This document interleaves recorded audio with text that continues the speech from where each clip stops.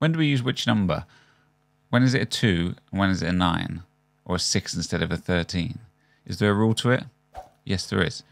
I've often taught people who have confusion over this, so I'm going to try and do my best to clear this up. I've also made a free PDF for you if that's your jam. Link is in the description. In music theory, we like to put numbers on stuff, on intervals, chords, chord tones. Let's talk about chord tones. Chord tones are just the notes within our chord. In a basic triad, we have our root, our third, and fifth. They're the chord tones of our basic C major triad.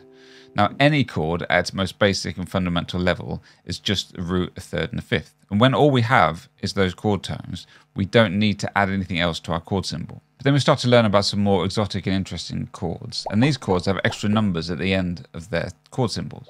Now, these extra numbers are instructions or indicators of extra notes that we can add to our original root, third, and fifth of our chord, or what alterations we might make to those notes.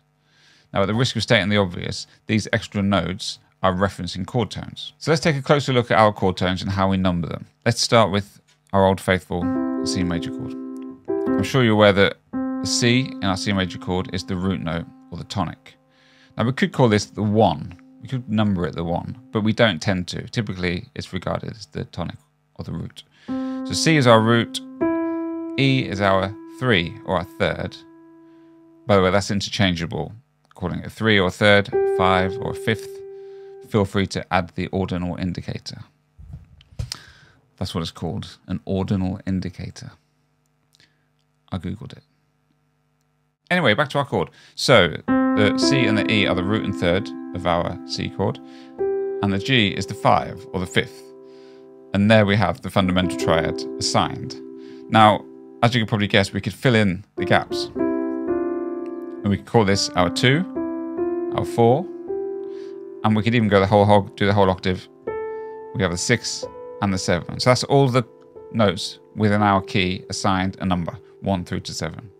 And the notes that aren't within our key, they would be assigned a sharp or a flat of their neighboring number, if that makes sense. You've probably come across a host of chord symbols that include some of these extra notes, the 2, the 4, the 6, the 7. Now, some of these, simply all we do is we add those chord tones to our existing triad. And sometimes what we do is we replace one of our existing notes in our triad with one of those chord tones. So for example, chords like C2, C6, C7, what we do is we take our chord and we add the note into our triad. Now you might see this written as a C add 2. C add 2, C2, they both mean the same thing. We're just adding the note into our triad, C2. C6 is the same. Take our triad and we add the 6. C7, take our triad and we add the 7. Now sometimes you might come across chords that are like C sus2 or C sus4. And there what we're doing is we're taking the third, the E of our C chord, and we're suspending it, that's what the sus stands for. We're suspending it and playing the 2 or the 4, depending on what the chord symbol is. So C sus2 would be suspend the third, play the 2. C sus4 would be suspend the third, play the 4.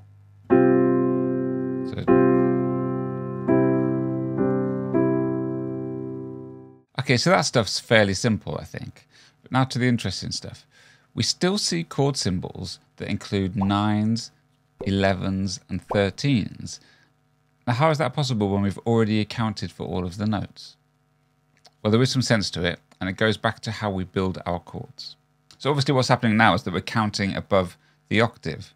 But what that means is we now have 2 numbers for the same note. So our 9th and our 2nd are both the same note. Our 11th and 4th are the same. Our 13th and our 6th are the same. So does that mean that a C6 is the same as the C13 when we're seemingly adding that A? Well, no, it's not the same. And I'll come on to that. But quickly, I'm going to talk about how we build chords. If we look back at our C major chord, then we build this by starting with our root note and then adding other notes from our key in intervals of thirds. Or we could think about it like skipping a note each time. So start on our C and then we add the third and the fifth. And we stop there and we've got our triad. But we don't need to stop there. We could keep going. We could add our 7th, our 9th, our 11th, our 13, and then we've got all the notes accounted for before we head back to our root note. Now, while we're here, it may be worth saying that we never see an 8, a 10, a 12, or 14, and that's because those notes are already accounted for in the previous octave. They're already part of our chord. Okay, so what's the difference between a 6 chord and a 13 chord, or a 9 chord and a 2 chord? Well, here's the long and short of it. Any chord symbol that has a number higher than 7 is indicating that it will include the chord tones beneath that number. So a C9 chord not only includes our root, 3rd and 5th and the 9th, it also includes the 7th. So we could think of it from the top down. We could think 9th, 7th, 5th, 3rd, root. Alternatively, a C2 chord just takes our triad and adds the 2. So there's no 7th. For those of you wondering why I played a B flat there instead of a B natural, it's because our extended chords work the same as our 7 chords. So I'm assuming you know the difference between a C7 and a C major 7. So C7, C with just a 7, tells us that that 7th is a flat 7. C major 7 tells us that that 7 is the diatonic 7 from our major key.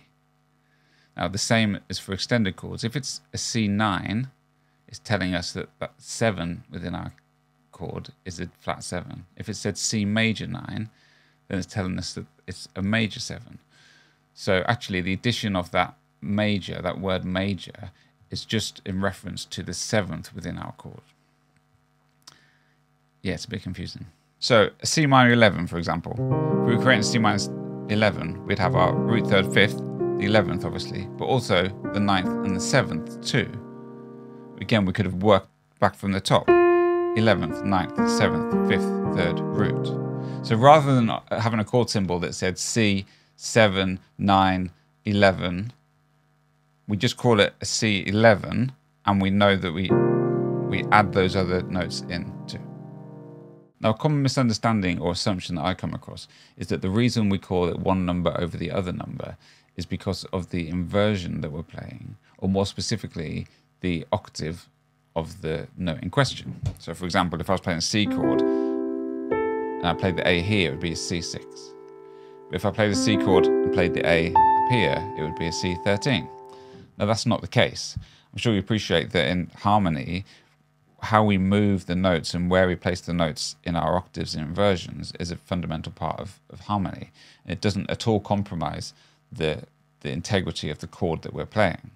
So for example, the aforementioned C minor 11, I might play it like this. Now here I've got my 9th below my 3rd. I've got my 11th below my 7th. Still a minor 11 chord. C13, I might voice like this. Now here my 13 is below my 7, between my 3rd and 7th. So the inversion, or where we play things in the octave, doesn't at all affect the name of the chord.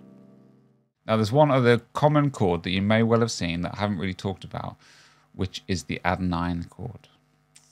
Now I think the add 9 chord is confusingly and mistakenly called the add 9 chord when really it should be an add 2 chord, or just a 2 chord, because all we're doing is adding that 2 or the 9 to our triad.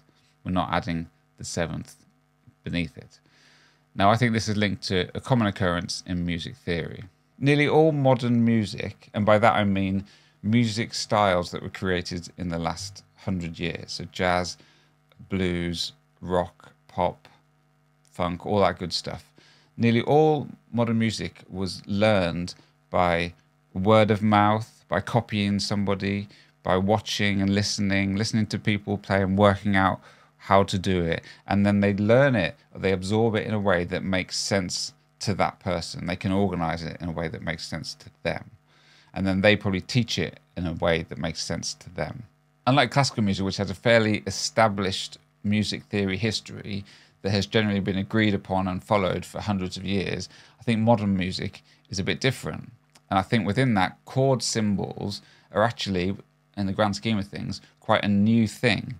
And because of the way that we've learned music and understood the theory from our own perspectives, it's meant that we ended up having variations of the same thing. Now, I think that most things in modern music have been absorbed and into a conformed, agreed upon way of doing things, but I do think that chord symbols is something that we still see variations of. So getting back to my initial point, I do think that the agreed upon convention for chord naming and chord symbols is what I've already laid out in this video. But if you do see an add symbol before a chord tone, then what that's telling you is that you're just adding that chord tone to the existing triad, not any of the chord tones beneath it. Okay, and we'll leave it there. I know there are plenty of people who've had this question about this subject. Hopefully you're one of those people and I've found this to be useful. Thanks for being here.